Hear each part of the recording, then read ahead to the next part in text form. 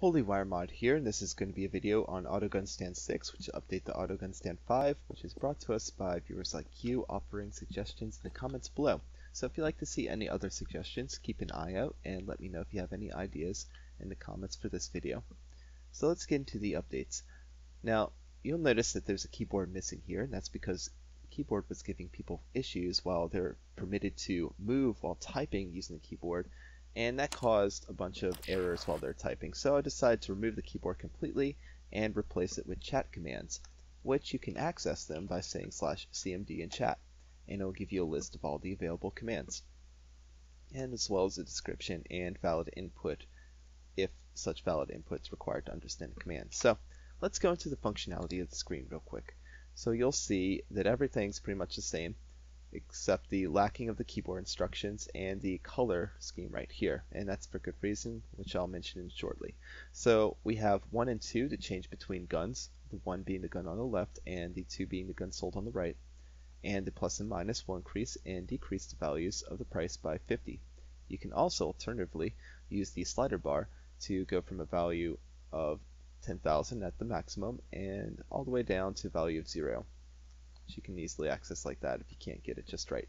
So we can also use chat commands to edit the name, description, and the price too. So let's do that by typing /name, and we'll say the gun number we want to change, so valid inputs between 1 and 2 for gun 1 and gun 2. We want to change gun 1 and call it a shotty instead of a pump shotgun. So now we move on the screen, it updates, and we can do the same for the description as well. So we say one bad mother. Likewise, you can edit the price, and let us then stock this up. So we're going to put a shotgun on here and a MAC-10 on this super slidey slope and go from the customer's perspective. So go here's some guns. I like that. Oh, money happens to be on ground. How convenient. Let's go put this money in here, and I'll select the shotgun. This is one bad mother, and purchase. And as you can see, here's a difference. There is now a thank you message on the screen. Now you can actually change this thank you message by saying TYMSG and then typing your message. So we can say anything like thank you to haha sucker. So next time I buy a gun right here, now it'll say haha sucker.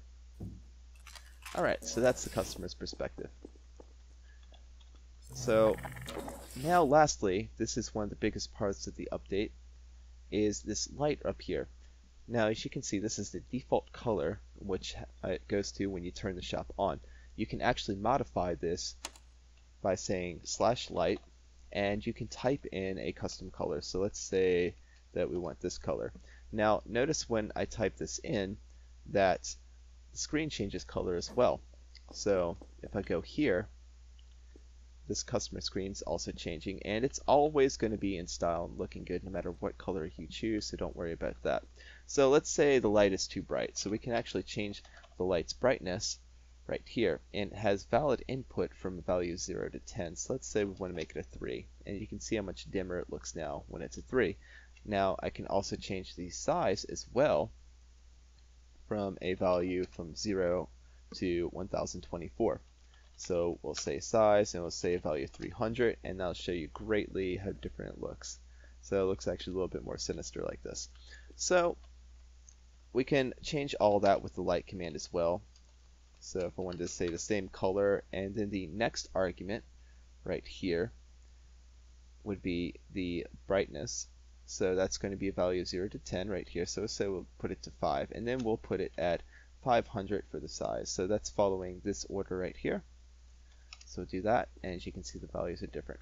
Now I also have 60 preset colors in here. So we have your standard colors like red and blue and green, but then we also have odd and substandard colors like aqua or teal or navy blue. Oh, just kidding about navy blue. But anyway, we do have a lot of different ones that are even odd, like flesh and all kinds of stuff. So if you don't know what color to pick, though, you're kind of choosing what to go for. I like gold personally, but so gold. But if you're choosing a color or you want to find a new color, kind of explore your options, you can type random, and this will display the randomly generated color in chat right here, so you'll know for next time if you want to use it again. So right here we have kind of like a purple color, and speaking of the purples, of course, we have violet for those curious. Violet and all that. So anyway, if you look at the expression 2 chip for now, that'll give you a list of all the colors available. Because right now I'm having issues with a command presenting a list. That's right here. You have all your different colors. So if you're curious, there you go. But anyway, that is going to conclude all the new stuff for this gun stand. If you have any more suggestions, please let me know. And of course, I do have a bunch of suggestions which I still have to implement. So for those curious where those are, please be patient. This is just a quick update for those who are having issues with the keyboard. Anyway, I hope this was informative and you guys liked it. And until then, I'll see you in the next video.